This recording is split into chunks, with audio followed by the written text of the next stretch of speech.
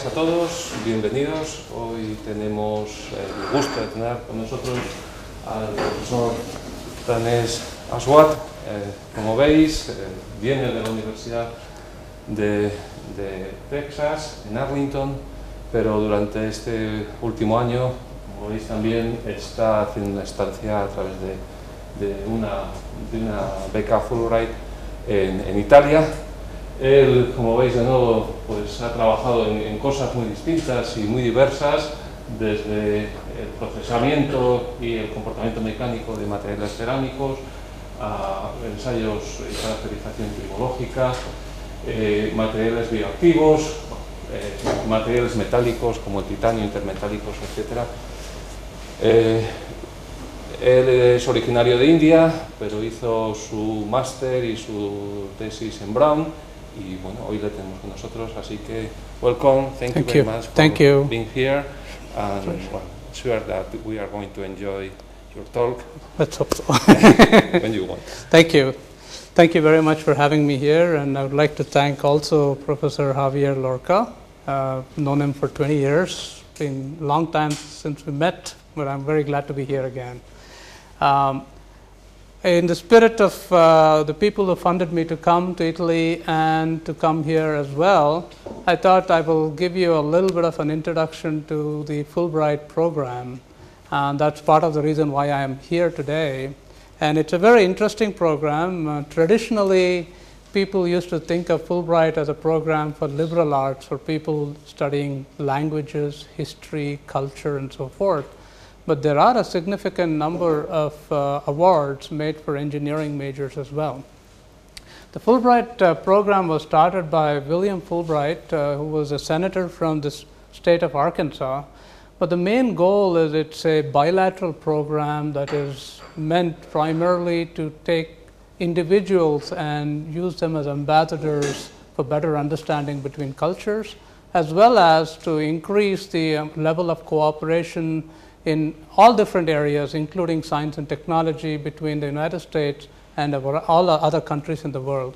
It is not a program that is administered strictly by the United States, but it's a bilateral program, which means it is equal say from both United States and the host country, whether it be Spain, Italy, or any other country.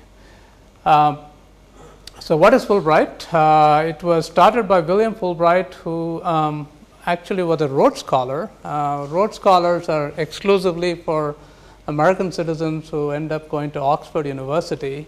And in fact, Bill Clinton, the former president, is also a Rhodes Scholar. He was elected to the House of Representatives in 1942. And it's kind of interesting to see what the power of one individual can do, because he was the guiding light behind establishing the Fulbright program. If he wasn't around, this program probably would not have happened.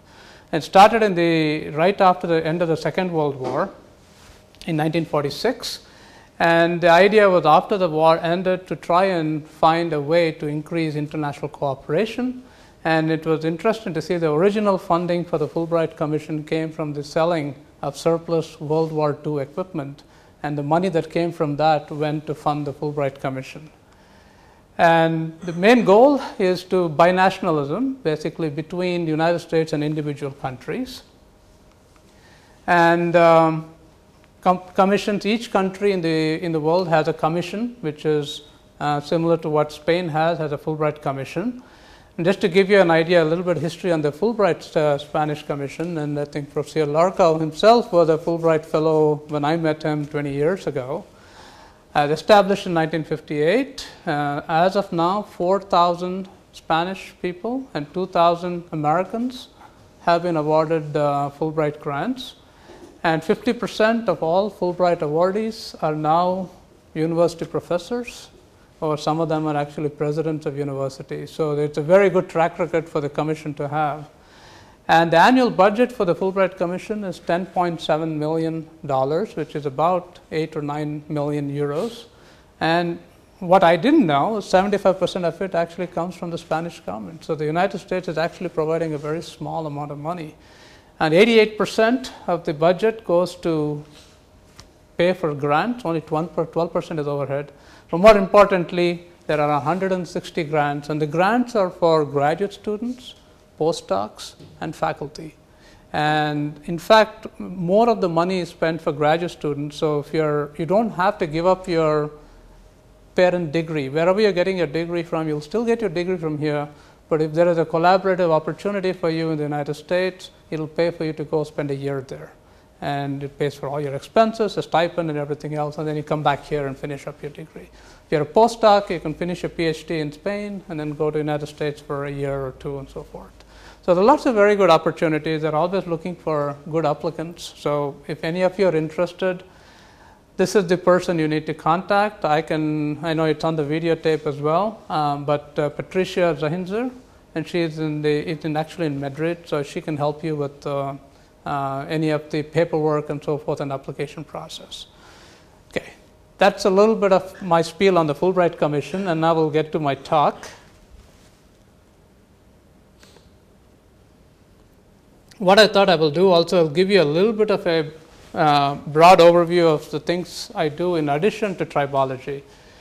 I tried to do something fancy with this, but it didn't show up very well here. But anyway, the title of my talk is Nanoscale Properties of In-Situ Formed Tribofilms and Thermal Films.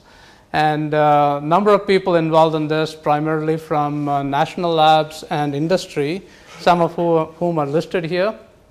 I do a lot of my work at synchrotron facilities at Saskatoon and in Wisconsin-Madison as well. But I'll just give you a broad overview of what I work on in tribology. There are 4 broad areas in tribology that we work in. What I'll be talking about today is really fundamental aspects of tribology. A lot of the research that we do is funded by industry, so a lot of it is applied research. But the opportunity there is you have to be able to do a project and then carve out a little area in that to do fundamental science. The rest of it you need to still address the needs of who's funding you, which is industry. So fundamental studies in lubrication, and we have mechanism and tribology and lubrication in a variety of applications like gear oils, greases, and so forth. And the other 2 areas that I also work in is development of environmentally friendly coatings. This is basically replacing chromate coatings for aluminum alloys, and high performance anti-fouling paints which have a low environmental impact. But the main theme in most of what I do is trying to find environmentally friendly solutions for existing real world problems, which could be, for example, emission issues in automotive applications, or in the case of anti-fouling paint, it's basically what happens when paint leaches into the water and so forth. So this is one area, tribology and lubrication. I'm sorry if I don't know why my slides are not showing up very well. But the other area that I work in is in biomaterials, drug delivery, and scaffolds for tissue engineering. This is kind of a broad area, and it involves collaborative research with the people in the clinical side of things. So we, as material scientists, develop the materials, and the people who are clinicians are the ones who do the in vitro and in vivo work. So some of the in vitro work we do in our lab, but the in vivo work we do with collaboration with people in the medical school. In this area, we do porous polymers for drug delivery, synthesis of biopolymers from first principles, polymer scaffolds for tissue engineering, and 3-dimensional micro-machine scaffolds for drug delivery applications, and a little bit of work in the area of bioceramics, where we synthesize highly bioactive ceramics such as silicate matrix ceramics, which have phosphates embedded in them, and also a little bit of work in polymer matrix composites. And the last area, which is structural, that is my training. That's what I got my PhD in. So I still do a little bit of work in ceramic matrix composites by polymer pyrolysis. These are silicon oxycarbide, silicon oxycarbonitride matrices with either oxide fibers or Nickel-on type fibers.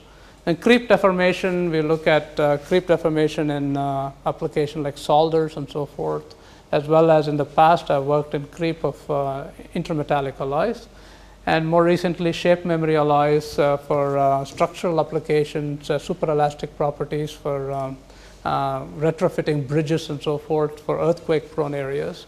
And my PhD area, which I still have a little bit of interest in, is fatigue and fracture of titanium based systems. I'm just listed the people who work with me in the tribology area. I haven't listed the ones who work in the other areas. My primary co-worker in this is an organic chemist, Ron Elsenbaumer. And as material science has evolved, it involves a multidisciplinary team of people working on things. There's a lot of chemistry, a lot of surface science, a lot of mechanical engineering, and mechanical properties all tied together. So trying to work in a project like this, you have no one person can do everything, so we try to work a team together for that.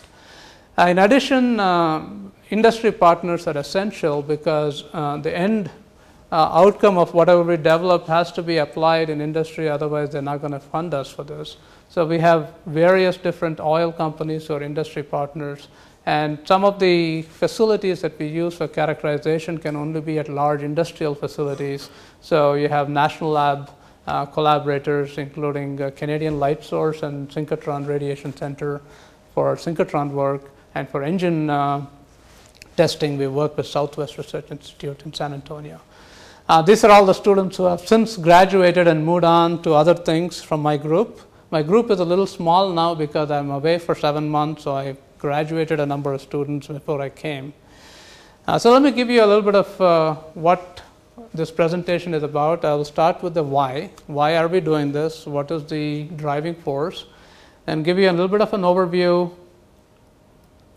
Talk a little bit on the chemistry, and then tribological testing. The whole idea here is trying to understand starting chemistry and how starting chemistry influences what happens at a contacting surface, and how what happens at a contacting surface develops films which are formed in situ under tribological conditions and are typically the first line of defense against catastrophic wear.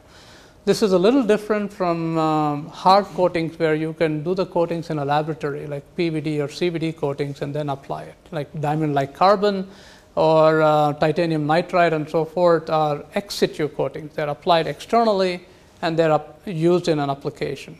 In an engine application, the coatings are applied dynamically every time you change your oil in your car. And trying to change the morphology, the properties of those coatings based on the starting chemistry is really our goal, and trying to tie those things together. So I'll talk about the why. Of course, the most important thing is improve efficiency of internal combustion engines. And for us, more recently, the bigger challenge has been reduce emissions and extend life of catalytic converters in your automobiles, reducing wear in engines, and lastly, another big goal is to prolong drain intervals in your car or your truck so that you don't have to take your car as often to change the oil in there. When I first saw this slide, it was quite surprising for me as well. If you look at the energy efficiency of an internal combustion engine, not very good. It's only about 12% useful energy of what calorific content you put into your automobile. In terms of gasoline, only about 12% is useful energy. A lot of energy is lost. Some of it is thermodynamic losses. You can improve that, of course, by increasing operating temperatures, but there are limits to that from materials considerations and lubrication considerations as well. So our interest is primarily in the area of driveline losses and some mechanical losses, but primarily driveline losses where most of the energy is lost in terms of friction. So friction expends energy. So anything you can do to reduce friction can improve fuel economy. And the other aspect is, of course, emissions. I'm sure anytime you change the oil in your car, you never give it a second thought. You make sure you pay your 20 euros or 20, I don't know how much you pay for an oil change here, and they put some oil in your car and you're good to go for another 8,000 kilometers or something like that. But it's actually a very complicated mixture of chemicals that are added. If anything goes out of balance, it will result in catastrophic wear in your engine. There are a number of things that are added in there, everything from detergents, dispersants, and antioxidants that keep your oil healthy and keep any wear debris that come dispersed. Then you have viscosity improvers, which are basically additives that are put in so that whether you're in Oslo or you're in southern Spain, you don't have to change the oil. The same oil will have comparable viscosity over a range of temperatures. And then, of course, you have things like rust inhibitors, friction modifiers, and foam repressants. You don't want your engine frothing because of all the the mixing that goes on in the oil. But I will be talking primarily about anti-wear agents because they are probably, in my opinion, the most important agents because they protect your engine from wear. And I will go from the basics because I'm not sure how many of you have a chemistry background on this, but I'll spend a little bit of time on chemistry. The main anti-wear agent that is used in every engine oil across the world since the early 1930s is zinc dialkyl dithiophosphate. This is the structure, zinc. You have dialkyl, this is this one, dithiophosphate. And the interesting chemistry here is it was originally used as an antioxidant, but when this molecule breaks down, this is the neutral form and this is the zinc oxide salt of it.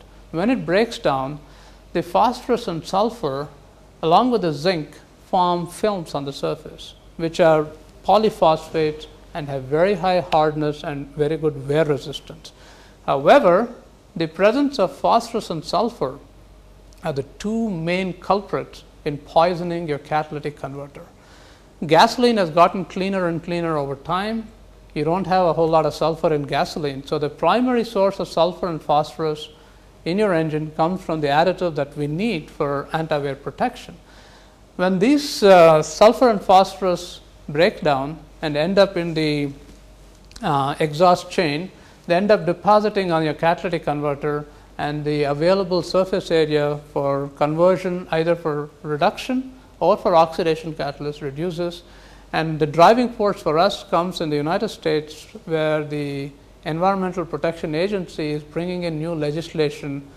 They're kind of doing it at a backdoor way. What they're saying is they're not saying you have to do this, this, this, but they're saying automotive engine manufacturers have to guarantee that their automobiles that they sell will meet emission requirements like a new vehicle at 100,000 kilometers, which is a fairly stringent requirement. In your car is new, everything is wonderful. As it gets older, you start having problems in terms of emission.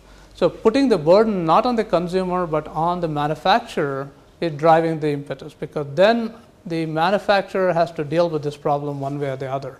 Either spend a lot of money and replace the catalytic converter, or try to work with people where we can develop new additives which are low in phosphorus and reduce this poisoning problem.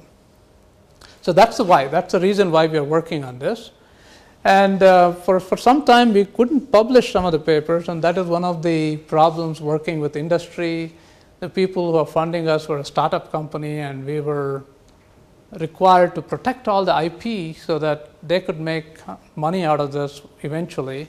So for the first 3-4 years we couldn't publish, and eventually when the first group of PhD students are getting ready to finish, I told them, we cannot continue this way because students need publications. So at that time we had filed all our invention disclosures, and we started publishing all our papers. But the idea here is the zinc dialkyl dithiophosphate, or we have some new chemistry that we have developed, which is fluorinated version, and some ashless diaphosphates. And the idea here is you have the metal surface, which is the inside of your engine, and any of these additives are chemically absorbed and tribochemically degraded, with the resulting formation of a metalloid glass. A metalloid glass is nothing but a 100 to 200 nanometer thick glass that forms on all contacting parts in your engine and protects the surfaces. And I'll get to that in a little bit. For those of you who are familiar with tribology, you know this is a typical Tribeck curve, which is friction versus Tribeck number. And without going through all the details, there are 3 different sections. You have full fluid lubrication, where you have large separation between contacting surfaces, where basically it's hydrodynamic lubrication. And in those areas, if you're looking at fuel economy, the only way you can improve fuel economy is to use a low viscosity oil, because you're moving oil around and that takes energy. But we are more interested in boundary lubrication, because 90% of the wear in your engine happens when you start your car, because the oil is in the pan and not at the contacting surfaces. And secondly, when you accelerate and decelerate very rapidly, you have very thin fluid film lubrication. So you have friction coefficient goes up quite a bit. Your film thickness is very small. In this plot, in addition to this Tribeck number, I have this lambda here, where h is the film thickness and R1 and R2 are the surface roughnesses of the two contacting surfaces. If that number is equal to 1 or less, you have asperity contact. When you have asperity contact, it's the chemistry in your oil that protects it, not the hydrodynamic, not the fluid flow, but it's the chemistry that breaks down and protects the surfaces. I won't go through these equations. This is just to show the thickness of our films at under boundary lubrication are typically 20 to 35 nanometers, and our surface roughnesses are typically in the range of micron. So our lambda value is well below 1, which means we are at boundary lubrication conditions. So this shows you a little schematic of how we run our experiments and how we go through the whole sequence. You have the breakdown of the zinc dialkyl dithiophosphate, and you form your polyphosphate glass, which are basically metal polyphosphates, and in addition you have metal sulfides, which is the constituents of your tribofilm. And if you use fluorinated ZDDP, and I'll get to that in a little bit, you also create fluorinated hydrocarbons and a small monolayer of metal fluorides on the surface. And the way we know all this, we harvest wear debris in a wear test. We use transmission microscopy to characterize that and scanning electron microscopy. And on the wear surfaces, we do everything from Auger, XPS, nano indentation, and ZANES, which is X-ray absorption near edge spectroscopy, to try and understand what's going on there. So it gives you a little bit of the overview, and I will quickly run through the chemistry because I know most of you are not chemists here. But I'll just tell you a little bit of what took us several years to make these chemistries. Again, as I mentioned, the main additive that is forming films is zinc dialkyl dithiophosphate. However, you have to break it down. If it remains stable, no film forms, it remains in solution. So at the contacting side, you don't want it to break it down in the oil also. If it breaks down in the oil everywhere, it doesn't serve any good. It has to break down at the point where you want it to break down, which is surface contact, where local temperatures are very high. So this is a typical differential scanning calorimetric curve, and I'll just bring your attention to any one of these curves, which tells you the temperature at which you have an endotherm, where when you heat something, it absorbs energy and decomposes. If you add a catalyst into the mix, you are pushing the decomposition temperature to a lower temperature. We were initially thinking of using a catalyst that will enhance the activity of an existing compound. And a definition of a catalyst is one that doesn't interfere with the reaction but just accelerates the reaction. But it turns out when you look at these little graphs here and compare it with this, you have many more curves which suggest multiple reactions, both endotherms and exotherms, which gives you a clue that there is probably something new you're creating. So we had to understand what was happening so that you will study the decomposition profiles, and we don't look at the end products right now, but just the early intermediates, which are the ones that form on the surface, both when you have ZDDP and one with iron fluoride. And I will run through this real quick. There are ways in which you can fingerprint molecules. There are many techniques, one of which is phosphorus NMR. NMR is a very powerful technique by which you can look at the structure of different chemicals. So for example, if you take ZDDP, the neutral ZDDP is this peak, and the basic ZDDP is a peak associated with this here. Plus you have different thiophosphates that are used, which are ones that decompose first and form films on the surface. Subsequently, you have the basic ZDDP, which decomposes next, and then neutral ZDDP. And the reason you have this sequence is when you put oil in your engine, you don't want all your additive to decompose the first 15 minutes. You want things to decompose slowly over time. So you take a mixture of different forms of this chemistry so that you can control the decomposition profile. If you bake this in nitrogen, for example, there are some short chain oligomers of thiophosphate that form, which are precursors to the formation of films. But when you are dealing with iron fluoride here, what you form is, in addition, you form short chain oligomers and this set of peaks that you see here, which are actually very interesting. This is 57 and 65 parts per million. I'll expand that a little bit. And without going too much into the detail, this is phosphorus NMR. When you decouple with hydrogen, the peaks that you get here are because of phosphorus and fluorine or phosphorus and phosphorus. You do not see the peaks with hydrogen. You decouple with hydrogen, you have a set of 3 peaks here, set of 3 peaks here, there is a coupling constant of 1080. And then trying to isolate what you have, you take the same material, run a phosphorus NMR, decouple with fluorine, then it collapses. The same internal structure remains. Phosphorus fluorine is suppressed, but then you end up with phosphorus, phosphorus, phosphorus hydrogen. The way you can isolate what you have is then you run fluorine NMR, and you again get the same coupling constant, which indicates that your internal structure is a phosphorus fluorine bond. So this was our initial work where we were synthesizing this compound. We were actually putting fluorine into the backbone. So this is the structure where you replace, for example, one sulfur with a fluorine, but subsequently we are now making our own chemicals, ashless dithiophosphate, but the main goal is you have phosphorus fluorine, phosphorus sulfur, then these are different alcohols, different chain length. This is in fact C13, you have C18, C6 and so forth. All of that determines the decomposition temperature. The longer the chain, the more stable the material is. So the chemistry we are working with is with this fluorinated version. And the reason why we use fluorinated version is when you're looking at tribology in an engine, it's a competition for surface. Everything wants to come to the surface. If the wrong thing comes to the surface, then you have no protection. For example, if your detergent comes to the surface and your dispersant comes to the surface and not your anti-wear agent, you don't form a film. So when you're mixing these chemicals together, the fluorine that is present is very polar.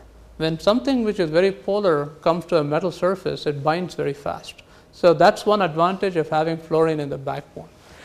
The other aspect is when you're looking at engine oils again, over time, as if you don't change your oil in a proper fashion, eventually when ZDDP decomposes, you have sludge formation. You know, you go to an oil change and they took your filter out, you have a lot of gunk stuck in there. And that gunk is basically sludge, which is zinc and other chemicals. So there has been a drive to reduce the amount of that heavy metals in there. And for that purpose, we are working with ashless materials. In this case, you have zinc. In these cases, you do not have zinc. So one of the ways in which you can study what happens is to do thermal films first. Thermal films is sort of a first principle study of what happens when you heat something up and what deposits on the surface. Once you understand that, then we can look at the tribological aspects. So let me talk a little bit about the tests and so forth. This is a typical home-built tribometer. We have several of these, several different kinds. So you have a contacting surface, a ball on a ring, and you have a vertical load applied, you have a scuffing ball, you have a load cell that measures friction force, and you also have, let me show you how the test is actually run. We run the test a little differently. This is the contacting surface, this is the ball, and this is the cylinder. You put a very small amount of oil, about 50 microliters. 50 microliters is one large drop of oil. The reason we do it that way is by controlling the way we run the test and the oil that we put in. We control the chemistry that goes in there. Then we can harvest the oil, we can harvest the ring, and we can study everything that goes on. So for example, in a typical test, you can also have a thermocouple embedded in there very close, so you can measure not contact temperature, but near contact temperature. So if you look at friction versus number of cycles, when you first start the test, and for that matter, when you have an automobile and you're changing the oil out, when you change the oil out, it's not that big a deal because you already have a film on the engine present. But if you are a brand new car and in the factory, they are putting the first fill of oil. When you first start your engine, your friction is very high because you have metal on metal contact. It takes a short period of time and a lot of abrasive wear before a film forms. Once a film forms, your friction coefficient is stable. It does not increase. And this is what you would like to see for the whole test. And if you look at near contact temperature, the temperature remains more or less constant. It's only when the films start breaking down, friction goes up, temperature goes up, and you have catastrophic wear. So if you run some experiments and follow this very carefully, what you find is in this whole region where you have good tribofilm formation, there is almost zero wear. If you look at the wear profile, they look identical. It's only when your film breaks down and you have what you call stick-slip behavior, where the film breaks down, you have welding, literally welding of the surfaces, but then it tears off. New film forms, the friction drops, and that film strips off, and then that's why you're seeing this going back and forth, but that results in a large amount of wear. But what you really want is to stay in this region. I won't show you a lot of wear data. I'll just show you ZDDP, which is the current state of the art, and what we consider the fluorinated ZDDP, which we are developed in our laboratory. And if you look at the wear, it's about 50% below that. So that has been our big selling point in trying to develop chemistry that is significantly better from a wear point of view. And when you look at the wear of ZDDP and ashless anti-wear agents, this is a neutral dialkyl dithiophosphate, which has a relatively low decomposition temperature. When you have a low decomposition temperature, the film breaks down relatively quickly. So you have a lot of wear associated with that. On the other hand, if you have an ashless dialkyl dithiophosphate, which is more stable, doesn't break down that easily, your wear is very low. And you compare it to ZDDP, the advantage here is the wear is even lower than ZDDP, and you don't have any heavy metals present in there. So in trying to understand, now that we have shown some wear data, we now try to understand chemically what goes on. So we'll start with thermal films from ZDDP and two different ashless dialkyl dithiophosphate. You can't see anything, so I apologize. Usually it works out, but anyway, you can see the numbers. You can trust me, the numbers are there, but the films are. Well, I can turn this around for you, and you can see this screen. On the screen, it's better than what I say. What we are doing here is trying to follow the growth of thermal films. The growth of thermal films starting from 0 time all the way to about 4 hours, and we run this at very high temperatures. The temperatures we've chosen is 160 degrees C, and 160 degrees C is typical of the temperature in the internal combustion engine, though the actual contact temperature is a little bit higher.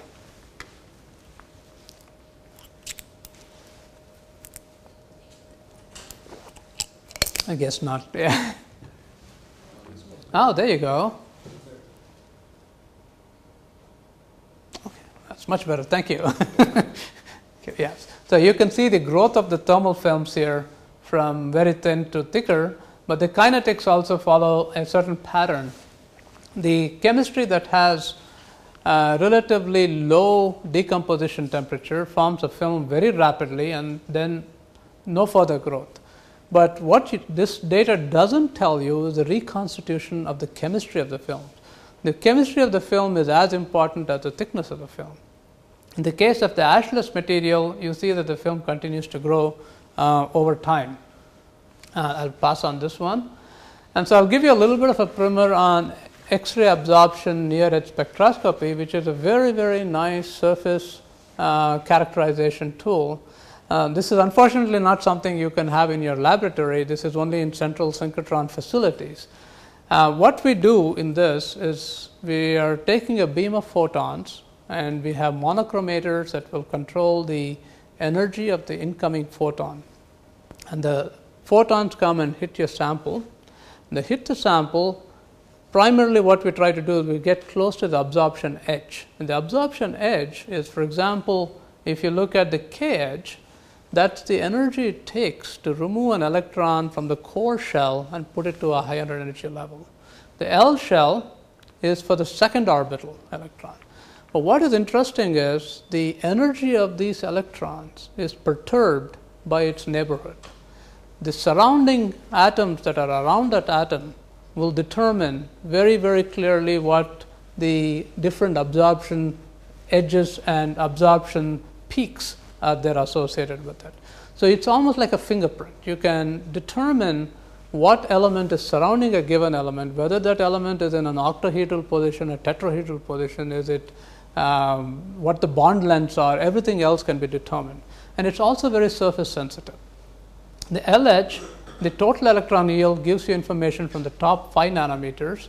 The fluorescent yield in the LH, which is the second orbital from the center, gives you information from the 50 nanometers. The KH, which is the core shell, which is higher energy to push out, gives you information from deeper down, all the way down to about a few microns. Because now we are really interested in what happens at the surface and through thickness of the surface. Okay, there are two ranges. You have the X-ray absorption near edge spectroscopy and the extended X-ray absorption fine edge. And the difference between the two is most of what we do is ZANES, which is, let me go back, ZANES is in the near edge region. So there's a pre-edge and then the ZANES region. Each of these little peaks tells a little bit of a story there. So much information, chemical information can be extracted from ZANES. For example, the valency. If you have an element with two different valencies, they have two different absorption edges. Coordination environment, for example, if you are looking at cations, most of the time you're looking at cations, whether those cations in a ceramic or in a metalloid glass are in octahedral or tetrahedral coordinations, you can pick that up. And geometrical distortions in the structure also will give that information. On the other hand, the extended X-ray absorption spectroscopy gives you more information on bond lengths. I'm not going to talk about that, but that is actually very useful if your interatomic bond lengths change because of local perturbation in the structure. We can pick that up as well. So for example, this is a fingerprinting technique. So what we do is we acquire as many model compounds, or we make model compounds and get those spectra for those model compounds. So for example, I'll just show you a few examples of how you can differentiate very easily. Here are some phosphorus KH spectra. This is iron phosphate and zinc phosphate. We are looking at the phosphorus edge. You can see, for example, you have a pre-edge associated in the iron phosphate, which is not present in zinc phosphate, and the peak positions are about 1 to 2 eV apart. So you can, if you have zinc phosphate versus iron phosphate, we can distinguish that. The other thing is, for example, sulfites versus sulfates. The sulfates are all here, the sulfites are all here. So they're about 5 eV difference, 5 to 10 eV difference. So you can distinguish very well from a chemistry point of view. So for example, what we do for thermal films in trying to understand the kinetics of the film growth, you look at the spectra and then you deconvolute this spectra, get the area under this, and then you can quantify this data. And you can also separate between sulfate peaks and sulfide peaks very well. And you can also distinguish, for example, the relative proportion of phosphorus and sulfur species in your film. So this is the KH, phosphorus spectrum, sulfur spectrum. You have to remove the background and then you can deconvolute these things and extend that data. There's a lot of data here. I won't spend too much time on it other than to make a point to suggest that in the case of zinc dialkyl dithiophosphate, you have a very high sulfur to phosphorus ratio. And in addition, one of the important things is in tribology, particularly in an engine application, sulfates are not good. They're more abrasive. Sulfides are softer. So if you want lubricity, you want sulfides present, not sulfates. So if you look at thermal films, you can clearly see when you start off, you have oxidation. When you first deposit, you have plenty of oxygen present, so it's all sulfate. Over time, you have sulfides forming, but over longer periods of time, your sulfides decompose and give you sulfates, so those numbers start dropping down again. So this, for example, this also shows you that you have a lot more sulfur than phosphorus when you have ZDDP. On the other hand, the ashless thiophosphate, which is less stable, tends to decompose very rapidly, and then over time, you will see that there is a reconstitution of your films to have higher phosphorus levels. But unfortunately, in this case, the ones that decompose quickly, you have a lot more sulfate, so it's not very attractive from a tribological point of view. On the other hand, when you have the more stable thiophosphate, you will see that the kinetics are shifted to the right a little bit, and secondly, you have a lot more phosphorus. The phosphorus is very important for film formation. So having a higher phosphorus content at the end at 4 hours is much more attractive in this particular case. So this gives you a little bit of information. The other piece of information that is important is also to extract from this, are you working with just short chain phosphate or are you polymerizing the film on the surface? And again, zinc comes in very handy. For example, this is a series of spectra for different zinc compounds of increasing, maybe. In fact, this is zinc phosphate and these are all different chain length of zinc phosphate compounds. But what we can do is we can take the peak ratio of A to C, and if that ratio is less than 0.3, it's short chain polyphosphate. If it's longer than 0.6, it's long chain polyphosphate. What you want is long chain polymerized polyphosphate which form a glass. If it's short chain, it doesn't form a glass. To date, nobody had actually shown the formation of long chain polyphosphates under thermal conditions. But what we have shown is, in fact, this is just calibration curve. What we have shown is that it is possible in the case of ZDDP after 10 minutes to form medium chain, short to medium chain polyphosphate compounds. But more importantly, in the new chemistry that we have developed, ashless dialkyl dithiophosphate, you form relatively medium to long chain polyphosphate compounds even under thermal conditions, which tells us that it is possibly one of the reasons why we have good wear results. So that gives you a little bit of an idea of what happens when you do thermal films. So we'll get to tribofilms. Tribofilms is really where the proof is in the pudding, because that's what you're looking at contacting surfaces. And what I will do is I'll go through it in a sequential fashion to build a material model. You can do this from first principles from molecular dynamics simulations, or we can do it chemically the way we do it by trying to understand every little aspect that happens and then tie everything together to come up with a material model to explain exactly what happens at the structure. So there are multiple different techniques one has to use. For example, the well-known technique, you can use SEM. It doesn't give you a lot of information. It just tells you that the surface morphology of the tribofilm is patchy. You have large wear out, pull out, and regions where you have no film present. But chemically, it just tells you you have, it's not very surface sensitive. It tells you have phosphorus, sulfur, and so forth. And you do a fluorinated version, the film is more stable, less pull out. You still have the same chemistry on the surface. So from this piece of information, all I can tell you, you have phosphorus, sulfur, zinc, and the surface roughness of the film is higher when you have ZDDP. It's a little smoother when I have fluorinated ZDDP. So the next thing I do is trying to understand, oh, I'm sorry, I forgot to mention we have fluorine as well in this case, no fluorine in this case. Then what you can do is you can look at the counter surface. You have the tribological surface and then you have the counter surface. The counter surface, we use a tungsten carbide ball on which the tribofilm is actually transferred on there, and we can analyze the tribofilm there. And here, because you don't have the large iron substrate, the iron peak is relatively small. The peak here that you see from iron is coming from the tribofilm, and you have a little bit of zinc, but you have higher phosphorus. I'm sorry, this is ZDDP. You have higher sulfur than phosphorus in the transfer layer. If you take the same case for the fluorinated ZDDP, you have about same amount of phosphorus and sulfur and a little bit smaller amount of iron in this particular case. The next thing you want to do is actually physically measure the tribofilm, and for which we use focused ion beam. For those of you who are not familiar, a focused ion beam is basically a beam of gallium ions that we take, and we use it like a butter knife, literally. It just cuts through the film, and then we use a secondary electron detector, and you can physically measure the thickness of the film. And you can see here, this is the tribofilm, which is very smooth, good surface of the film, and we have actually taken a beam of gallium ions and cut, and this is the steel substrate, and this is the film. It's 100 nanometers thick when you have ZDDP.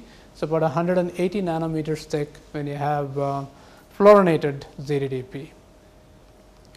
The other thing we then do is, in a tribological test, at the end of the test or at any stage of the test, we can harvest a little bit of the oil.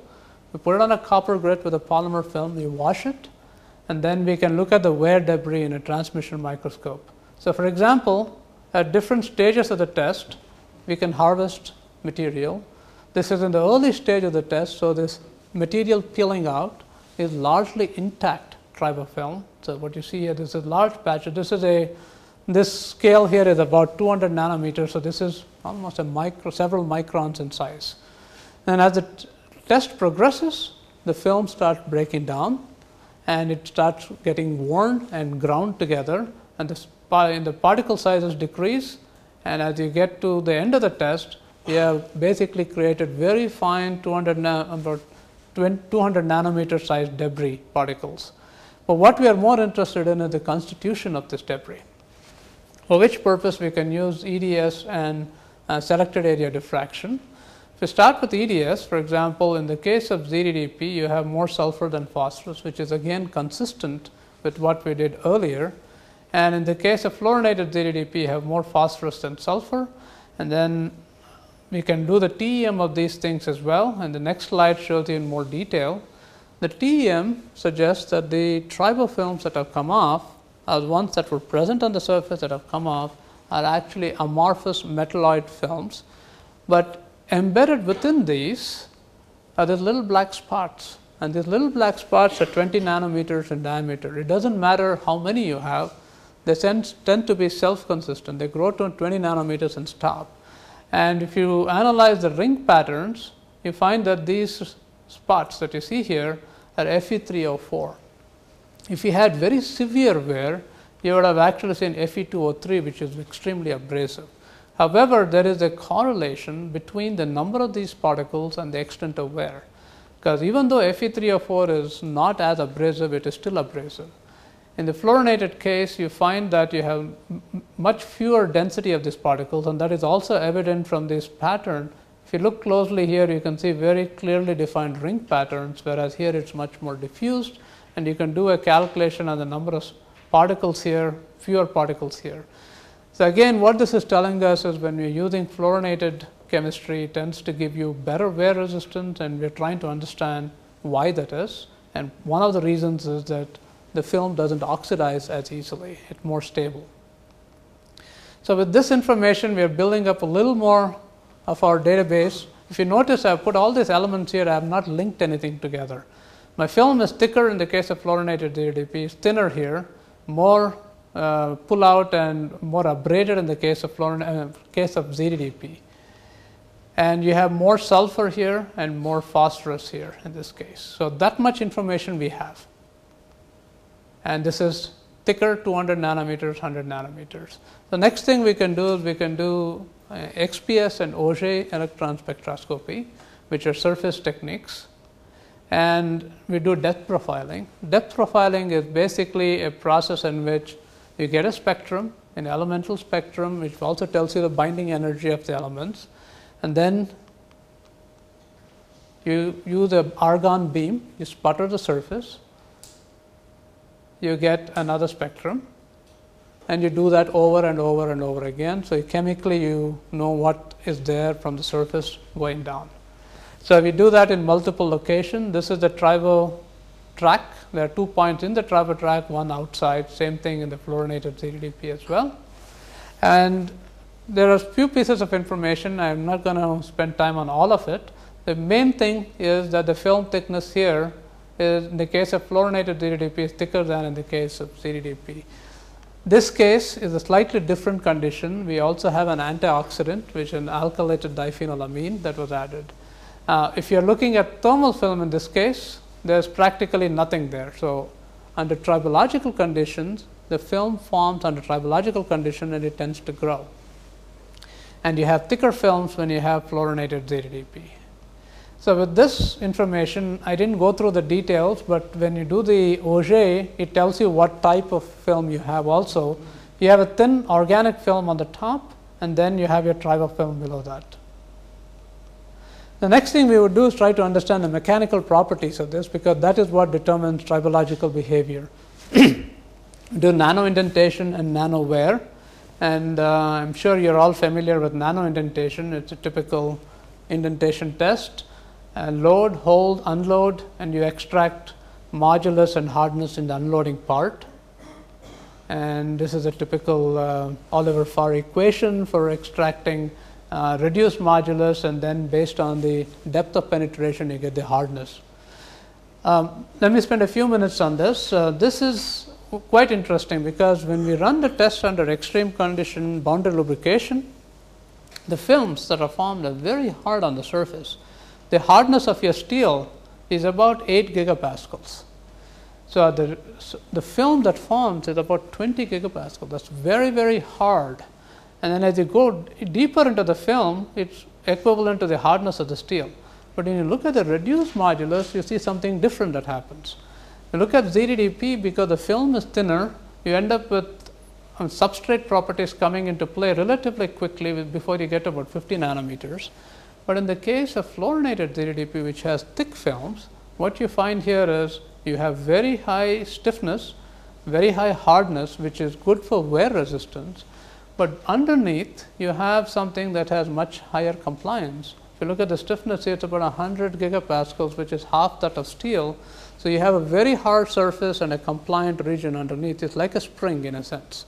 Hard, abrasive, resistant surface, and more compliant region underneath. And the other thing we can also look at is take the diamond tip and try to see if you can abrade the surface, because that's essentially what's happening in the tribological contact. Wear debris gets wedged between two surfaces, and as the surfaces are moving, the wear debris tries to rip things off. So we are doing the same thing using a diamond tip. So for example, you use a cone indenter, because the shape is very, very critical. A cone indenter is spherically symmetrical. If you use a typical Berkovich tip, you end up with all kinds of weird data. With a cone indenter, it gives you very nice wear profiles. And so what you do here is you take the tip and you go back and forth on your wear surface, and this is 75 micronewtons, and you run the test, and then you look at the amount of material that is removed. The less material removed, the better off you are. So in the case of fluorinated ZDDP, you have much smaller amount of wear compared to the zinc dialkyl dithiophosphate. So with all of this, you're building more of your material model. You have the thickness, you have properties like hardness and modulus figured out and compared with ZDDP and fluorinated ZDDP, but I haven't linked those elements still together. That's where X-ray absorption near-edge spectroscopy comes in. I know with want of time, I won't go through all of the details, but you can trust me when I tell you we spent a lot of time analyzing these spectra, and you can tell based on peak position and shape of the peaks and so forth exactly what element is linked with what. For example, in the case of using the phosphorus L edge, you can tell that there is a mixture of short chain zinc phosphate and iron phosphate, with fluorinated ZDDP exhibiting a stronger amount of zinc phosphate. You can do the same thing with the K edge, and you can do the same thing with sulfur, and you can do this with sulfur K edge, oxygen and iron L edge, zinc L edge. So each element, what we are doing is we are taking each element and looking at its neighborhood. And based on that understanding, we can tie everything up together. And this is oxygen K edge. And we also do some XPS to pinpoint fluorine. Fluorine is a little tricky because fluorine tends to be impossible to see in Auger. You can see that on XPS because they have spatial discrimination. And on Zanes, unfortunately, fluorine, with the beam being as high energy as it is, it vaporizes the fluorine very quickly. So we have to use XPS for this. So with all of this, we come finally to a material model to explain, based on our starting chemistry, what we end up with, what is linked with what forms on the surface, and how it is bound to the surface. So this is the typical tribofilm. When you have zinc dialkyl dithiophosphate, you have iron oxide, which is Fe3O4. But in addition, you have, for example, this is sulfur bound with zinc sulfide, and you also have, in this particular case, this is oxygen, and these are this is oxygen, and this is the case of pardon me, colors. Yeah, phosphate. This is a phosphate. So that's a zinc phosphate or a iron phosphate that you have there. And similarly, you have sulfates that form. This is in this particular case, it's a sulfate. So you can have different proportion of these different elements that are combined in a tribofilm. In the case of a fluorinated one, it's networked. You can see everything is linked together, and you also have a smaller proportion of iron oxide. And with all of this information, you can basically come up with a phenomenological model where we can show that fluorine is linked. Okay, fluorine is linked to the metal surface, and that helps bind the tribofilm together, and all of the different chemistries that are present in the tribofilm. And lastly, based on all of the data that we got, we can come to a conclusion on how the film forms, the chemistry of the film, the relationship of the chemistry of the film to the starting chemistry that we worked with. So the general idea in these type of projects is to tweak the starting chemistry. That's where my colleague and I, we try to work with starting building blocks of molecules and make new chemistry. And then we have tried a number of things that have failed. What you get to see are things that work. And typically when you're working with these type of chemistry, I would say 1 in 15 molecules actually works.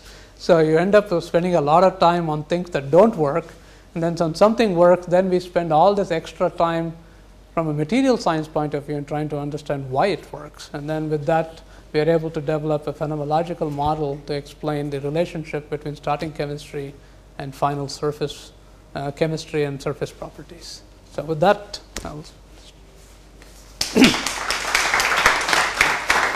Thank you very much for this night talk. We have time for some questions. yes.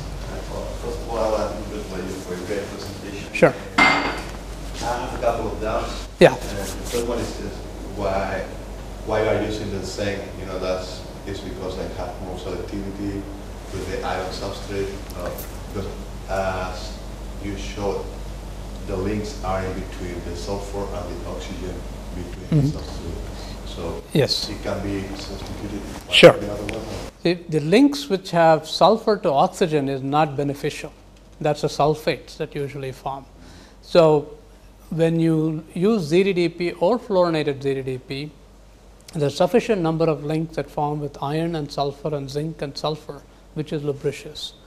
But however, our data that we have clearly suggests that there is some amount of sulfates that form as well. And one of the things I'd like to bring attention to also, we pushed our tribological condition to slightly more on the severe side, and because we were trying to push boundary lubrication. If you take typical mixed lubrication where these conditions are not as severe, then you have a smaller proportion of sulfates and more of sulfides. So when you take, for example, in your automobile itself, the times when you have the severe lubrication are probably less than 1% of your driving time. 99% of your driving time you have no wear that occurs in your engine. So we were only interested in that 1% of the time and how chemistry can affect that. And that's part of the reason why we have more sulfur-oxygen linkages in our case. However, that sulfur-oxygen linkages are smaller when we use some of the new chemistries compared to the traditional ones. I don't know if I answered your question, but I mean, there is no chance to replace zinc by any other metal? No. Other metal. Antimony is one, which is from an environmental point of view even worse than zinc. The ideal case, because what zinc does is it's a cationic species that helps in the cross-linking of the phosphate network.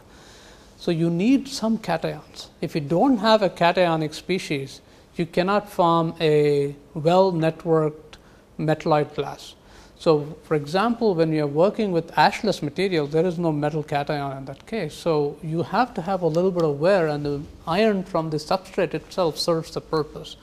It turns out zinc is quite an efficient element for forming these networks, but there are other ones. Certainly you can use antimony, and people have used copper in some cases. However, the reason why copper is not used is, particularly for engine applications, is you use copper in bearings. And so if you add copper in your additive, you don't know where the source of copper is when you do a forensic test of your oil. They typically for automobile engines as well as aircraft engines in particular, every 100 hours, they take a little amount of oil from your engine and they send it for forensic analysis where they look at iron content, copper content, nickel content. You know exactly where the copper is, you know exactly where the nickel is in your engine. So if your nickel spikes or your copper spikes, you know that you have bearing problems or something like that.